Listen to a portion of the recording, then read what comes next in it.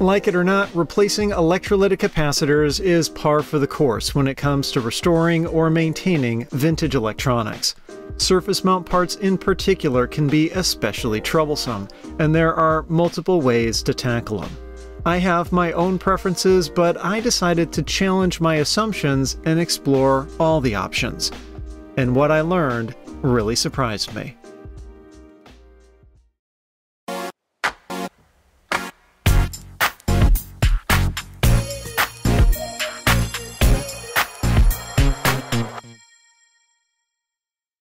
If you've watched any of my previous episodes where I repair an old device, you probably know that I prefer one specific method for removing SMD caps. These circuit boards are often damaged due to leaking electrolyte, so I'm always conscious about trying to not make the situation worse. As such, I'm a big advocate of using hot air for desoldering, as I've found it to be the safest method, at least that I've used so far. Prices for hot air rework stations vary greatly depending on capabilities and quality. This is a pretty basic one, a generic 858D style station with just a couple controls, temperature and airflow. It didn't cost me very much, maybe $50 US, though picking one like this can be tricky as they vary greatly in terms of quality. I've gotten lucky with this one so far, but others are built so poorly that they're downright dangerous. You really need to do your homework into specific models if you choose to go this route. There are of course better options, but the price goes up accordingly. A popular professional model like the Quick 861DW sells for close to $300. It's probably worth that price, but the average hobbyist might have a problem justifying it. Coupled with the crapshoot that surrounds the cheaper hot air station market, and it's understandable why some people prefer to take alternative approaches. Perhaps the most controversial of these is to simply rip the old caps right off the board. Some lever them off, others use a twisting motion, but in any event I've always hated this method as I've felt that the risk of damage to the PCB, specifically the solder pads that the caps mount to, is very high. The damage that leaked electrolyte can cause is bad enough, fixing torn pads is adding insult to injury. But I tried the process myself for the sake of this video. I had a motherboard from a Mac SE30 that had suffered not just from leaky caps, but also a clock battery that exploded.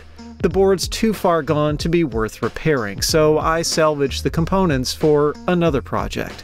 I grabbed one of the caps with a pair of pliers, expecting the worst, but it just popped right off. As did the next one. And the next after that. These caps were really bad though, maybe this board was a special case? So I put another one up for testing. It was a few years newer and wasn't as damaged. But every SMD cap I pulled off came away clean here too. What happened to the horror show I was told to expect?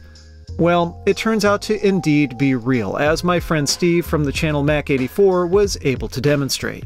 It apparently comes down to just how much the cap has leaked. The electrolyte is so corrosive that it damages the solder joint, so in a weird way, the more leaky the caps are, the more likely it is you can get away with this method. But if the caps are still good and you just want to replace them out of precaution, that's when you could get into trouble. A similar method that's slightly less ruthless is to cut the caps off the board.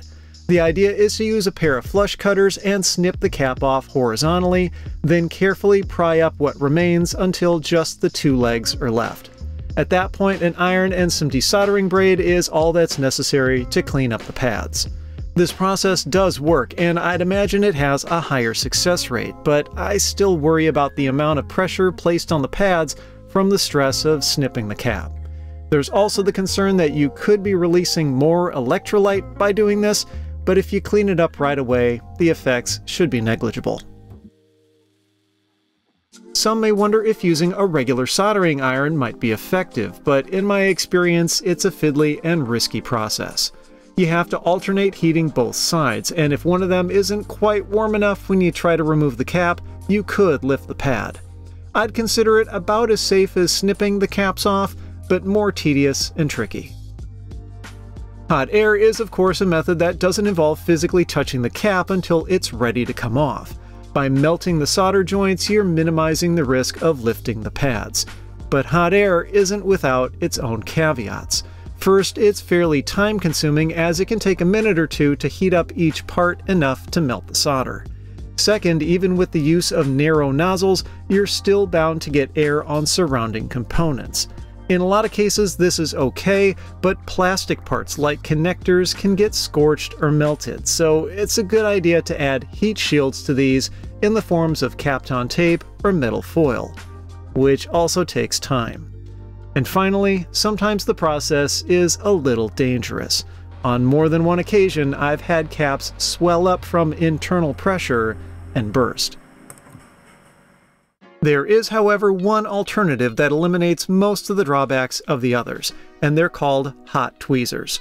Essentially, they're two soldering irons with special tips joined together with a spring, so you can use them one-handed. The idea is to pinch the component where it's soldered to the board, wait a moment for the joint to heat up, then just lift the part away. Because the heat is localized, there's much less risk to the surrounding area, and the cap you're removing doesn't get overheated either. After using them for a bit, I found them to be a quite compelling option. They're quick and convenient. The drawbacks to these are really their price and functionality. You can buy inexpensive ones right around the $50 mark, but that puts you in the same situation as with the cheap hot air stations. Some are okay, but many are trash, and you really have to do your homework. Models from reputable brands like the Hakko ones I bought will of course be a better experience, but the price will reflect that. I paid about $220 for mine, including the stand, but not including the base station necessary to power them. And of course, being a specialized tool, hot tweezers are unitaskers. They're good for dealing with small surface mount parts, and that's it. You could maybe try just using a pair of soldering irons, but I don't think I could ever get used to using two hands like that, though I'm sure some people have no problems with it. So what's the ultimate answer here? Even though I had some success with it, I still can't recommend just ripping caps off of PCBs, as there seem to be a lot of variables at play. If you have zero budget for new tools, then cutting them off is probably the least worst option, provided you remember to be careful. Yeah, you may occasionally run into some trouble, but I was surprised to find that it wasn't quite as risky as I always thought it would be. On the other end of the spectrum, if you plan on doing a lot of recap work, hot tweezers make sense. You'll probably use them often enough to make the cost worth it. But for everyone else, I'd advise going with hot air. I'll admit that the process isn't the most convenient and you need to buy another tool, but the thing is, it's a multi-purpose one. Hot air is useful not just for removing caps, but all kinds of other surface mount rework, like replacing chips. In some cases, it's the only way to pull off a repair. So having one will not just make cap replacement safer, but broaden your abilities to fix things you may not have been able to previously. If you liked the video, I'd appreciate a thumbs up and be sure to subscribe. Please consider supporting my work over on Patreon, and as always, thanks for watching.